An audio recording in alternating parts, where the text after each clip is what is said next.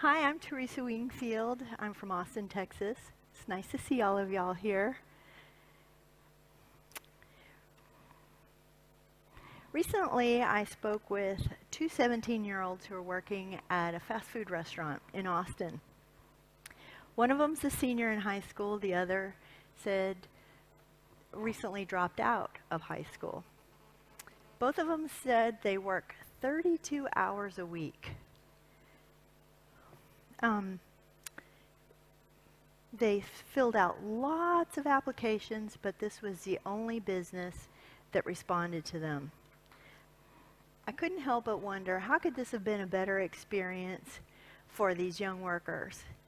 And what is the future of their work? What is their future working life going to be like? Is this the beginning of their work life? Or are they going to go off to college and come back? So as I started thinking about this, I was looking and found that there's a lot of conversation that higher education isn't really meeting the needs of the next generation of professionals. But as I was thinking about these two young workers, I thought, well, it's broader than professionals in higher ed. It's actually earlier than that. And so the problem really is students are not prepared for the workplace. Employers I spoke with said that the students that they hire have plenty of computer skills, but they don't really have any job skills, and they don't really understand how to interact or communicate at work. They don't know what expectations there are in the workplace, like showing up on time, staying their whole shift, how to dress, or how to communicate with others at work. But employers and school counselors both told me that exposure to the real world through internships really makes a difference. So just to be clear, an internship is a learning experience that introduces an intern to workplace skills and workplace culture.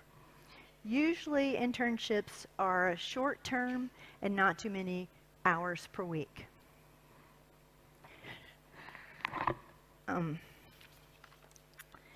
In general, when I was doing research, I found that in both the United States and internationally, there are lots of internships available for young workers. And young people will be in high school or college age even. And so this suggests that employers really are interested in mentoring emerging youth workers. Unfortunately, the internships I found are usually offered only in the summer. They're usually unpaid, actually mostly unpaid, and they can be scattered around town, elsewhere in the state, or somewhere else in the country, or even international. And the employers and educators I talked to said they really feel like this kind of is more viable or favors those students who already have plenty of family, financial, or transportation support. This leaves out, as you can imagine, a wide swath of students who could benefit from an internship experience. So, at the beginning of my research, I started with something I'm really familiar with. I interviewed I surveyed and talked to a whole bunch of high school students who are on the school and high school newspaper and yearbook staffs, as well as the faculty advisors. And both the students and the advisors felt like being on the newspaper staff or the yearbook staff really provided an in-school internship kind of experience. Together they're creating a final product, and they're working with applied, real-world applied learning kind of things like creating schedules and meeting deadlines and working together as a group, or speaking to unfamiliar people and having to conduct themselves professionally. I also spoke with some educators and administrators about Austin School District's career technical education program that is for Title I schools.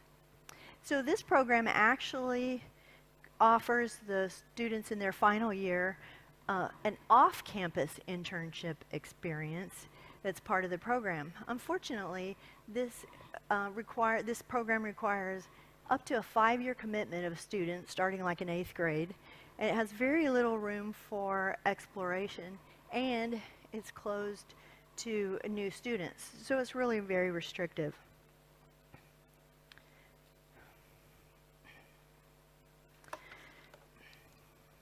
So you heard me mention Title I schools.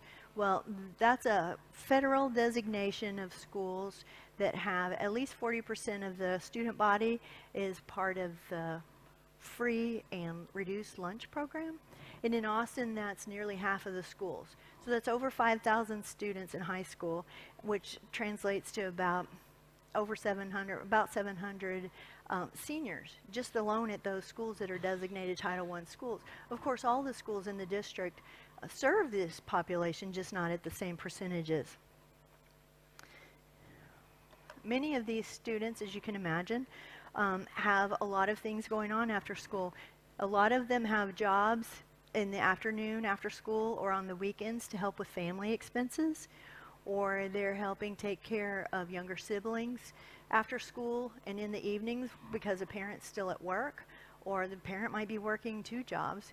Or these students, some of them are even helping support 1 or more children of their own. Additionally, many of these students have to catch the city bus on the way home, or they walked home together in groups. As you can see, that leaves very little room for flexibility after school. So what can we do for these students? Well, to help fill the void of opportunities, I propose bringing the off-campus internship to school. Utilizing the mobile classroom model, we can bring an employer and workplace to the high school to create an on-site paid internship. Unlike other internships, this would bring a self-contained mobile workplace to the campus. It would include an employer, an independent teacher, and all the equipment and supplies that are needed for the internship. Schools are crowded, they don't have extra room, they don't have the extra money for equipment. It's very simple. This internship would also, unlike others, fit within the school day and the school calendar to keep from interfering with all their other things they've got after school. You can imagine with a venture like this how many stakeholders must be involved, right? Starting with the students themselves, their parents and guardians, the school principal and counselors, the school district administrators, local businesses and sponsors, and other community partners. So, how do we get something like this off the ground? Well, the initial phase would begin at one Title I high school, and we would engage community partners to help repurpose a school transportation bus, city transportation bus, and recruit business partners to participate. We would be talking with businesses that are part of the emerging fields, the fastest growing fields over the next decade, so we can best prepare the students. It might be emerging technologies, market analysis, or digital media and communications. A preliminary project suggestion from a highly regarded professional at IBM Watson was to have a team member from that group engage students in the ideation process for, say, a chatbot for South by Southwest, you know, the big tech and media conference that's held in Austin every year. Another possibility could be approaching a market analysis organization to lead students through the strategizing of, say, launching a new service or product. Each internship program could potentially parallel a 6 to 9 week school grading period, so that we can, over the course of the year, we can fit in successive different internships, allowing the students plenty of different change and opportunities to explore and gain experience. Each of these internships would include the business's branding on all touch points. It's essentially like a branch office for the business, right? And at the end of the program, the students would get some branded item, merchandise, something that would actually be an outward expression or sign of their achievement. We kind of think these would become a sought-after badge of honor, if you get my drift. So subsequent phases would include expansion to more high schools, and we would hope to develop a regular, consistent rotating series of internships and business partners so that we could continue helping students gain workplace skills and exposure to a variety of potential career options.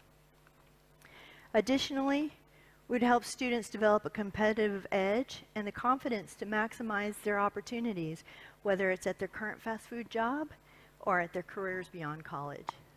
Thank you.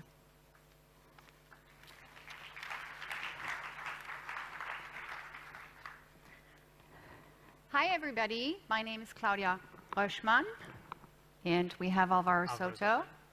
And Teresa, you met already, whom we put on the spot as our student to show you her outcome from our class that we offered this spring semester at the Texas State University in San Marcos. Teresa is a graduate teaching assistant, but a graduate student in our program. She's been with us for a little bit over a year, almost 2. Alvaro is currently working in San Francisco. He was in Austin for the last 5 years. Working at IBM, but he's now at Figure 8 in San Francisco, so we are delighted to have the opportunity to still now employ him, but since he's on the West Coast and Austin is a little further down south, we have to fly him in for a weekend to teach this course. And I am, as you can see, the coordinator of this program. I run the communication design program. We have about 40 graduate students in the program, about 400 in the undergraduate program, and we sit within a School of Art and Design, which has a total of around 1,000 students of a university of 40,000 students.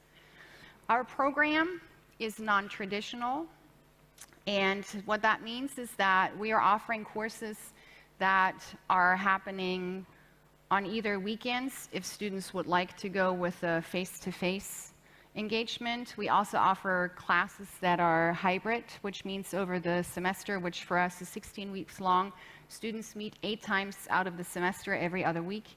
And the weeks that they do not meet, they actually have to meet online or submit asynchronously online, whatever they created.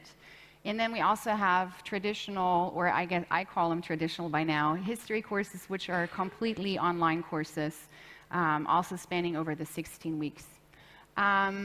We do a lot of work through technology that is available. We have an internal system that we're supposed to use, which is the Sakai-based model, but we actually prefer, that's why Alvaro is smirking a little bit. You can ask him questions about that later. That's why I think it's interesting to have an industry perspective on this topic.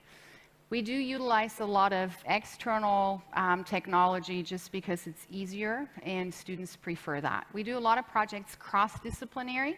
That means that we're bringing in other programs, primarily out of the business sector, but also out of the engineering area.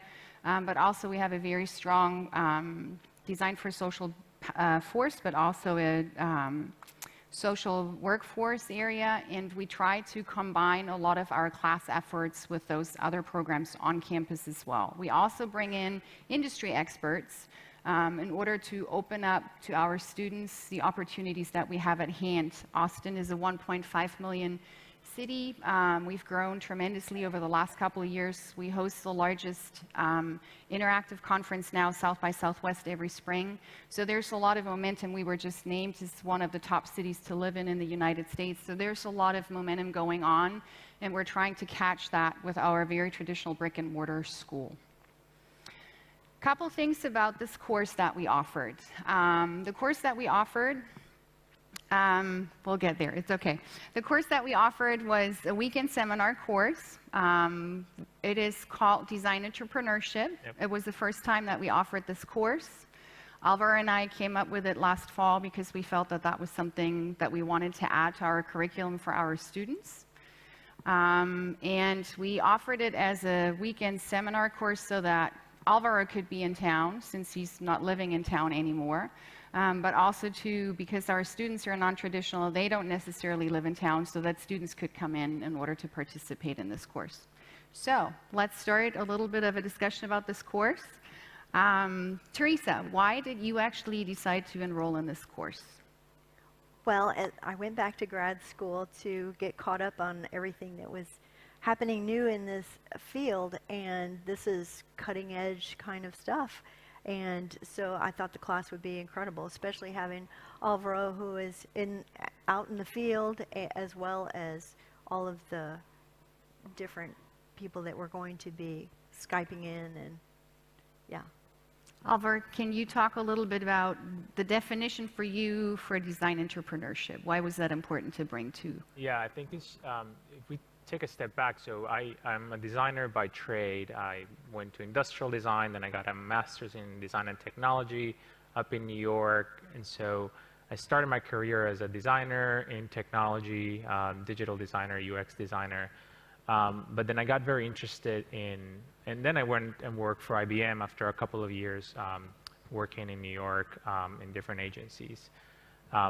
And I got very interested in the business side of design, or the business side of what designers can bring to the table.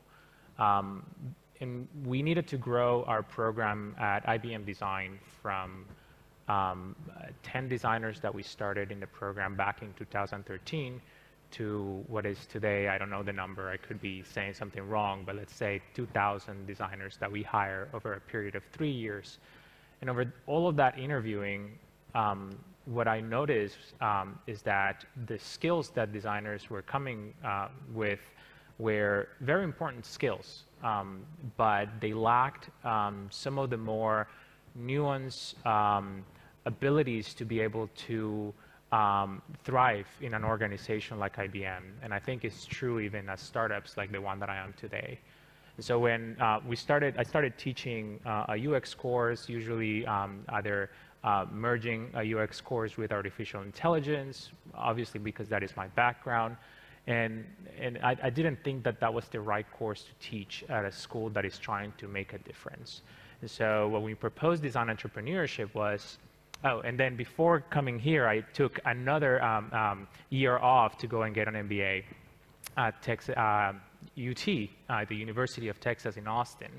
And then when I came back, what I realized is, okay, we could do something like the MBA, but for designers, and what would that look like? Is it just an MBA for designers, an MBA class for designers? And what I came to realize is that there's a lot that designers in their own trade and their own schools can bring to the entrepreneurship mentality. And those things are things like communication. And so we are in a communication program, and a lot of times when you want to present ideas so that others buy those ideas, convince others that those ideas are good, you need skills to communicate, and those skills are something that designers come with from other courses. So what if we could combine communication skills with some entrepreneurship skills and then create a class that was combining those two? And I think key to that was not only hearing it from me, but from others in the industry, and that's why we invited the two guest speakers or instructors. Can you talk a little bit about that? Like, how did we bring them to the campus? Well, we Skyped them in, not Christian Helms and Debbie Millman. I don't know if you know, maybe some of you know Debbie Millman, but she's a very renowned designer in New York. She hosts a podcast called Design Matters. And I met her through an acquaintance, and we wanted to bring it in, but obviously she was not going to fly like I flew to Austin, San Marcos. So we had Skype classes with them, and each weekend that we will meet, they will Skype in for 15 minutes, and they will be co-teaching the class with me. So I prepared the class, and then we will just have the other instructors give the students feedback on their ideas. Whom else did you bring into the class? Christian Helms, who is also a designer / entrepreneurship in Austin. He owns a brand studio. And we also brought other So these ones were like all the weekends they were coming and co-teaching the class with me. And then we also invited classmates from my MBA program to teach some of those courses that are more skill-based. So how do startups work, how to raise money, all of those things. We just invited friends of mine who will come for 30 minutes and just give a pitch on how to do that. Cool, thank you. Teresa, could you compare this class to any of the other classes you took in that program? It's completely different from any other class, not only because of all of these professionals from all across the country, including Cynthia Lawson too, that Skyped in and contributed or actually came in person. It was different than a design studio where you're crafting something with type and everything. This was more like a professional workshopping and professional seminars with the people who would come and tell us, give us basically a workshop on different things, from venture capitalists coming, business, digital marketing, and just the whole range. Go ahead. The other thing, the only thing that I felt like was this, that might have been missing because it was so comprehensive, was that it was a different change. Because it was so different, it was hard for some of us to, there was discomfort about learning to not be crafting an artifact, but going through all this research and developing something completely new and different. I want to pick up on that a little bit. We had that long discussion last night about fun. Should all learning be fun, or should learning be fun? While you were in this course, did you experience it as your most fun course you had ever taken, or was it the most, Alvaro's making a little face there, so what was your experience? Was it a fun course while you were in it? I think that depends on that definition, as we were talking about last night. What is the definition of fun? And I think it was, along with the discomfort, we also knew that we were learning something completely different. And so by the end of it, there was a great deal of satisfaction, like that mastery that we were talking about last night. We may not have mastered anything, but we went through something really difficult and came out at the other end with a completely new understanding. Alvaro, why do you think a class like this is important to offer? Clearly, you have probably other things to do than flying cross-country for the weekend to teach a course, so you must really enjoy teaching this course. Yeah. Well, I do enjoy just teaching in general, but there's something like nagging where you know that you could give a course like this that is needed in a university that no university is doing, or very few universities, and not do it feels wrong. But I think most important than that is just that where students come out, like presentations like the one that Teresa gave when she started, the presentation will look completely different. That was not the way she started. And so it's interesting to take designers that are used to going and hiding in their rooms and creating an artifact, and then bringing it as in, like, here's my artifact and my typography, and then just having them go out and talking to people, and then that is their project. Talk to people and come back with an idea and then iterate on that idea. So I think that it was challenging for them, and I enjoyed it. I had fun. Cool. Teresa, you mentioned a little bit that if you would have changed anything or what was missing in the course, could you elaborate a little bit on that? Like if you... Oh, I think maybe just a little introduction that explains that we're going to go through this period of discomfort, and we're going to have a learning curve, and just kind of, slow, painful, and then we'll get to the other end. That might be the only thing. Do you feel like you need to defend that? Well, I guess I'm not a educator by trade or by education. I didn't go to school to be an educator, and so definitely I may jump through a lot of things that educators would just smack me for not doing. But I also think that challenging them to find their own answers is important. Yeah, yeah. And so when they ask me, what should the format of the presentation should be, I'm like, you can dance, you can bring a deck, you can create a video, whatever you want. It's not my problem, as long as you communicate your idea well. And so that is an extreme discomfort that they go through, that I think it's necessary, because nobody's going to tell you what the format of your presentation is when you're at work. Yeah. how do you manage to teach while you work? You have a pretty, I would call it, high-profile job at Figure 8. So how do you manage? Yeah, I need to go work after this. There is just starting. The day is just starting. I just have to. Well, the program is it's very interesting in that I travel just one weekend. So we have a long weekend seminar. So it's not that I go back every week. That would be too hard. And so every month I fly on a Friday. Then we teach all Saturday and all Sunday. And then I go back. And how do I manage? Well, if I didn't have Slack, it would be very hard. If I didn't have Medium, it would be very hard because I don't like to get into, and apologies for those, I know that you may be one of the owners of the other technology products for professors, but it's definitely nothing like just talking to the students via Slack. So that's how I do it. Cool. Teresa, how has this experience changed you in your perspective of communication design? Has it?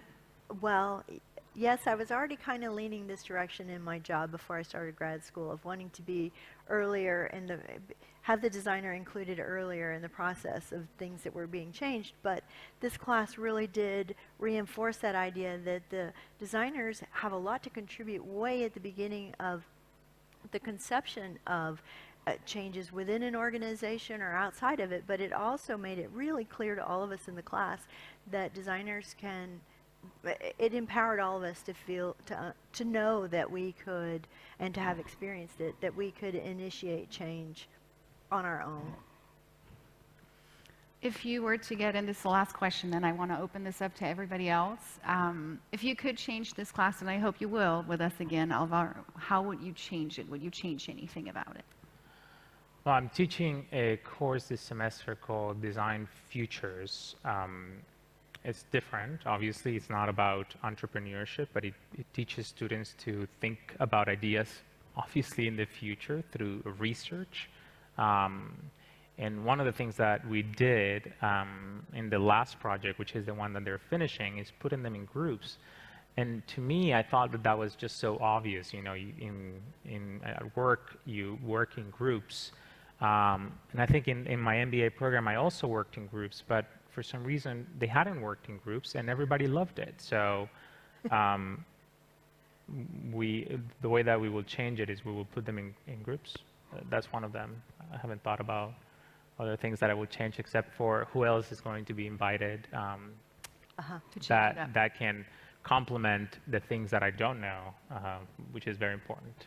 Do you think it's important to have others there to complement you, to open it up? Was that a big part of your... Yeah, because when, like, again, I model it all after work. Like, nobody at work can do everything. And so pretending that a professor can just give all of these things, if I was going to do it on my own, I would just have to do it by the books. Like, go and say, what is it? And then I'm going to tell them. But it's not going to feel natural. It's not going to feel authentic in the way I say it. And I think that that is extremely important. So complement is bringing other people that can authentically talk about those topics. Cool. Thank you. Well, I'd like to open this up. Thank you two for presenting and showing and sharing some of your thoughts. Are there any questions out of the audience? Hopefully. There's one. I don't know if we have a mic. And if I should worry, no, we don't have a mic. Yes. All right. What I was wondering about the group work is, do you think that it's possible to do group work right away? Or do you think that you need some instruction first in these kind of programs? Before the students can really do authentic, meaningful group work? Yeah. I think authentic, meaningful group work is letting them struggle through how to divide the work themselves. And so I will put them on right away. I think, obviously, you need to be there to guide them when things are not working. That's why instant communication with them is so important. I don't mind if they send me a Slack message and say, we don't know how to divide this work right now. And I just give them a suggestion, like, just divide it by your strengths. How does that feel? And so I think that letting them figure it out, it's one of the things that is, when we, in IBM Design, they have this 2-month program called Design Camp for every designer that is coming into the program. And in Design Camp, they basically teach students how to become professionals. And one of the things that they do is they put them in groups, and there are a lot of struggle that they go through, and they put them in groups right away. And so how do you collaborate with others? Nobody can teach that. You just have to dive in. So that's what I will do. I will just put them in immediately. I will follow up on that one because I'm curious, and I know you and I have this discussion, and we sometimes not disagree on it, but we've had arguments about it in the sense of would that be better or worse? Should it be opening up between other programs so that it's not just communication design students, but we're now inviting students in from social practice course or the engineering courses or an MBA program, business students? Yeah. So it is. I think that would be a good idea. That one of the reasons why when we tell students you use your skills and then go and do that, then that's what they're going to do. And so if we divide them if we put them with other students like engineering and business, designers are going to end up creating the presentation and the logo, and then the engineers the code, and then nobody's going to stretch any sort of discomfort or going into the process of investigating other areas. So I think the reason why, even though I think ultimately it's a good idea in some other way, in this course they need to be able to get to know what is other things, primarily business, because that's what we're asking them to do. Mm-hmm. Cool. Are there more questions from the audience? Tough to see. Nothing? There's one, yes.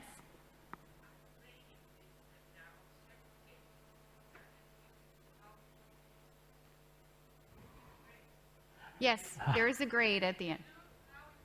How do you grade this class? Very good question, because I am really bad at grading. Yeah. Yes. Oh, yes, yes, yes.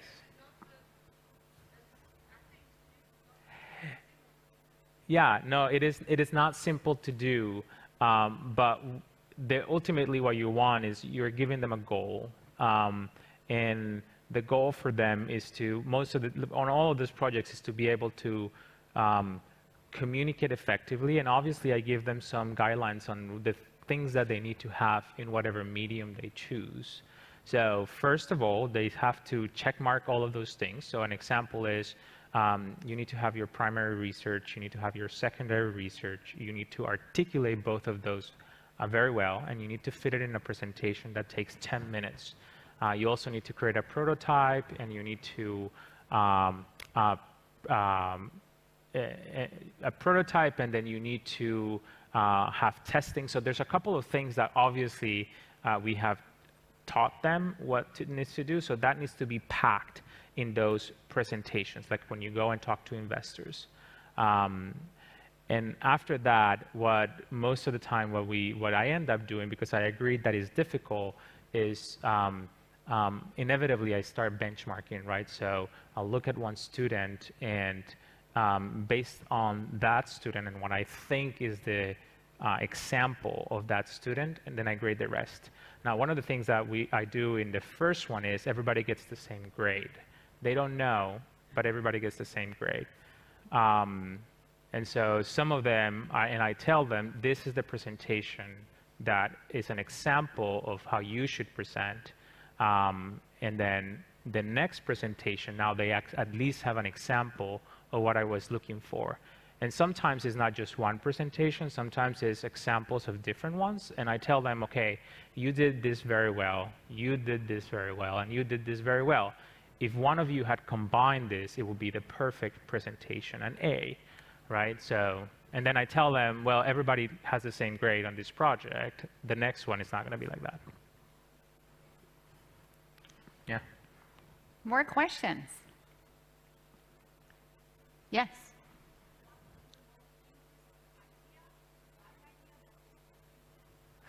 was interesting? What it was in, well, Teresa is one of the very good. Well, so one, Teresa, but I'll mention another one.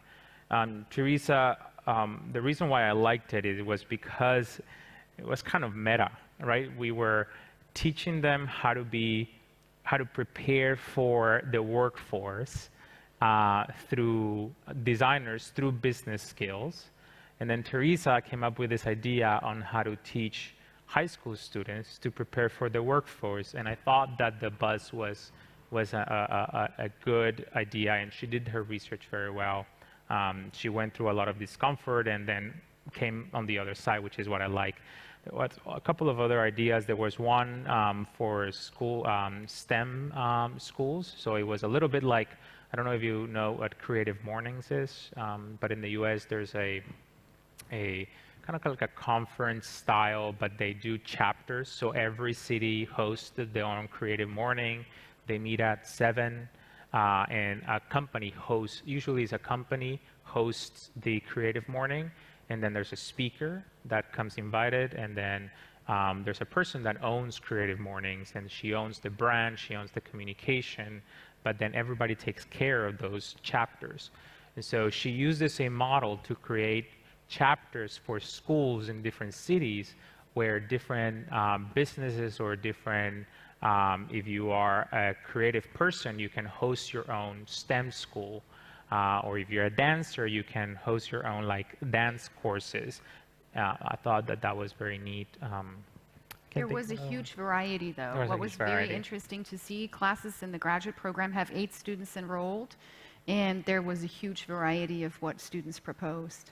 Yeah, there were some apps. Obviously, some they end up creating an app. Some of them are apps, and obviously because I create apps, it's natural for them to also feel that that's a good way to interact with me. But I love projects in technology that do not come up with an app, right? But come up with other solutions that are not an iPhone app.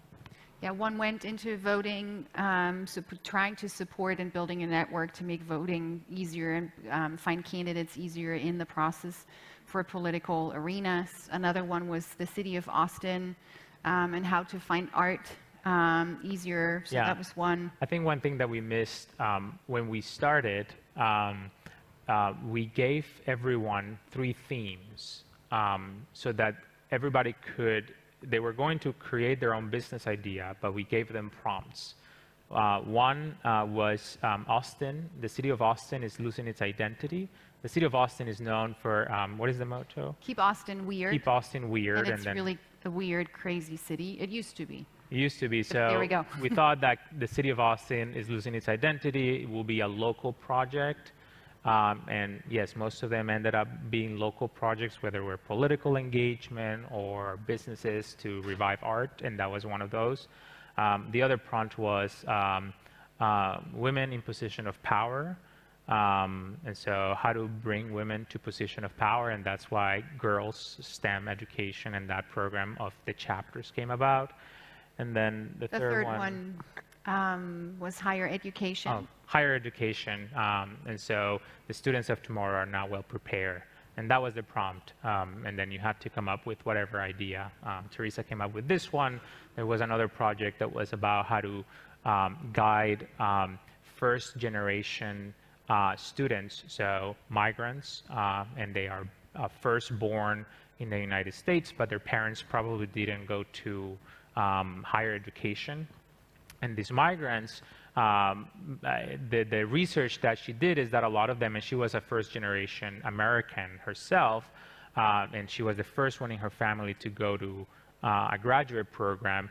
They don't know how to get funding. Obviously in the US, you need to get you need to pay for school, so you need to figure out where the grants are, where the financial aid is, and she created an app for that to help first generation students. And that's been a big discussion for us because we don't want to go forward with the same 3 prompts. We're going to create new prompts, and these prompts we felt were very carefully selected, but also very well received. So I feel that it's very important to make sure that you're going to hit that sweet spot, but also offer diversity in those prompts that you're giving your students. Yeah, I think students today are very, or this generation is very interested in local, is very interested in things that are passionate to them, political engagement. This course that I'm teaching this semester, a lot of them are creating ideas about the future of political engagement and how to bring more people to the polls, for example, or how to make the polls more secure so that there's no voter fraud. So I think that I'll keep the same theme so that they work in projects that are passionate, that they have passion for. Yeah, very important. Great question. More questions? Could you agree same goals with this program with an alternative program with a different pedagogical approach? I think the challenge is I wouldn't know how to teach that, and I don't think I would like to do it.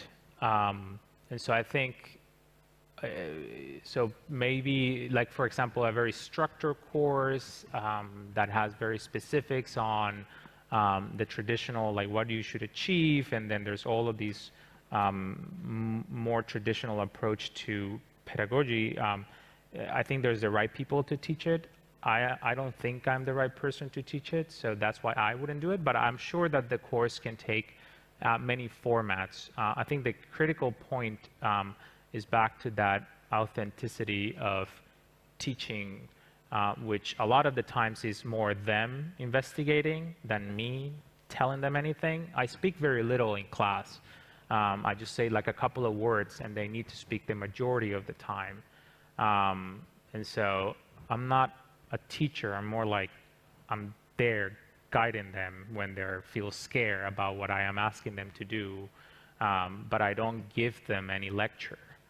And I think that that is what I bring to the table, but I obviously think that there are many different types of courses that wouldn't work in this way. I can probably elaborate a little bit on that one. We offered the same course over the summer in our undergraduate program. So that had 20 students per each course in there. And that course was offered by a different faculty member. He's an associate professor within our program. He's been there for 10 years, and he runs our interactive program. And he made this course an app course so that it literally turned into define your own problem. I think he actually picked up the prompt from Austin so that students had to pick a content perspective to Austin specific, but then they designed an app. They did not include any of the business sides of it, nor did they. They did invite at the end of it for their final presentation venture capitalists out of Austin. We have a huge group of venture capitalists in Austin, and we invited 3 of them to come to listen to the pitches to just see what that was about. But it was a very different way of how the course was taught, and it was a very, I would call it was a very broad level of how problems were tackled. They were not going into a whole lot of detail, and there was not a whole lot of depth also coming from other areas, which was, I personally, since I had observed both of these courses, definitely coming from bringing in other areas. That was the very successful part of that course at the graduate level, but it's also graduate level course. That was the whole perspective of it. We will offer this undergraduate course now as an honors course, and an honors course on our campus means that any student can take it. They will get honors credit for it. They can take it as a free elective. And we've been told over and over that this is a course that the university is really interested in. It's going to be interesting to see out of the 40,000 students that we have, how quickly it's going to fill up. We reserved 10 spots just for our design students, but we'll see who the other 10 are. I'm assuming, honestly, that it's going to be primarily engineers and business majors. But I'll let you know in the summer. It will fill. That one I'm not concerned about. More questions? This is a great discussion. Anything else? Do people in the audience have experience with bringing in industry experts to teach parts of their courses? I'm curious now. I'm turning it on you. Yes, please.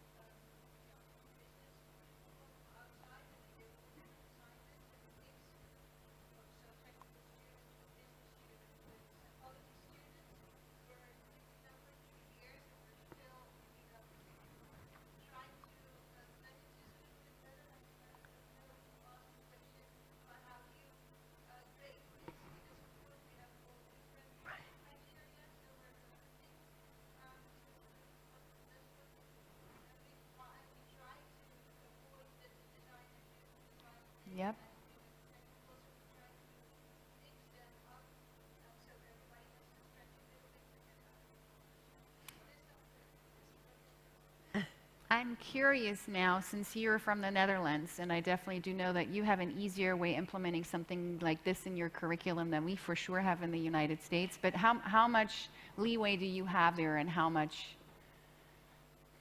do you have a lot of discussion about why these courses are important, or do you have support to bring these courses forward?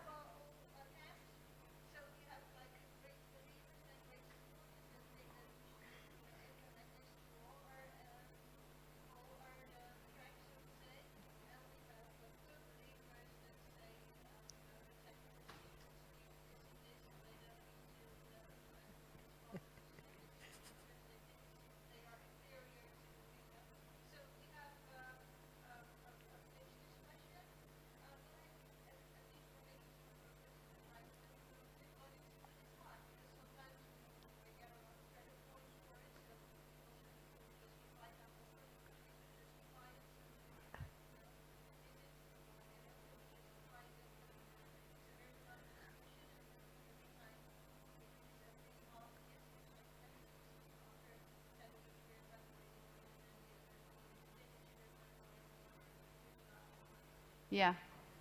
Yeah. Thank you. Very interesting. Anybody else in the audience who's experiencing something similar? I do have something about the evaluation over time.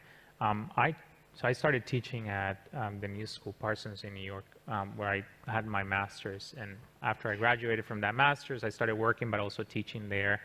And I taught a course that was already designed. That was my first teaching course, so I couldn't say no. But when I proposed one, it was my first experience like saying, hey, I want to teach something like this. And I remember them saying, sure, this course sounds interesting. Let's put it. It may get into in 2014 or 15, and that was like 2011. And I was like, I may not be here. I may be somewhere else. I may not be interested in this course anymore. And so one of the things that are very interesting with Claudia, that she has so much this ability to change courses. And I proposed a course like the Design Futures, was just us over wine in Austin and saying, what should we teach next semester?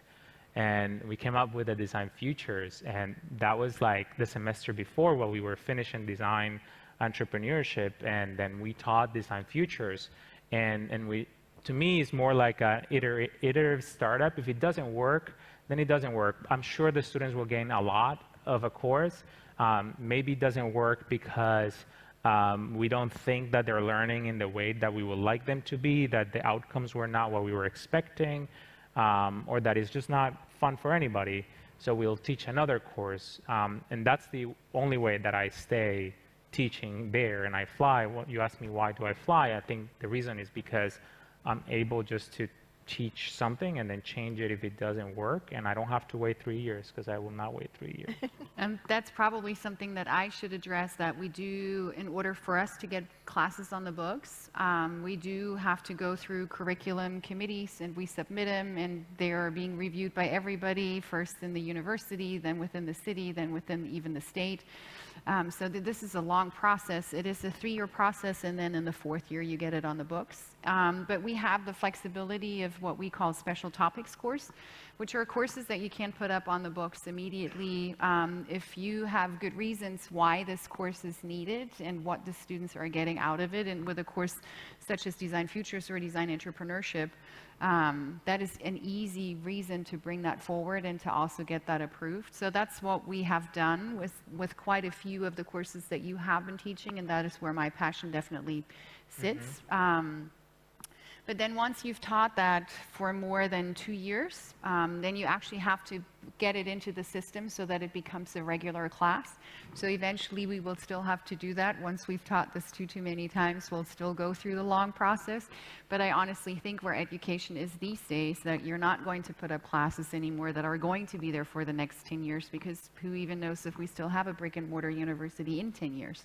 But you got to be careful to what side of the camp you would mention that what way, right? So that's definitely something to keep in mind, yes. I should get in trouble. No, that's okay. It's all fun, as long as it all stays fun. Are there more questions? Well, thank you guys so much. It was lovely to get to chat about this, even though we barely see you. Yep. All right. Thank you, guys.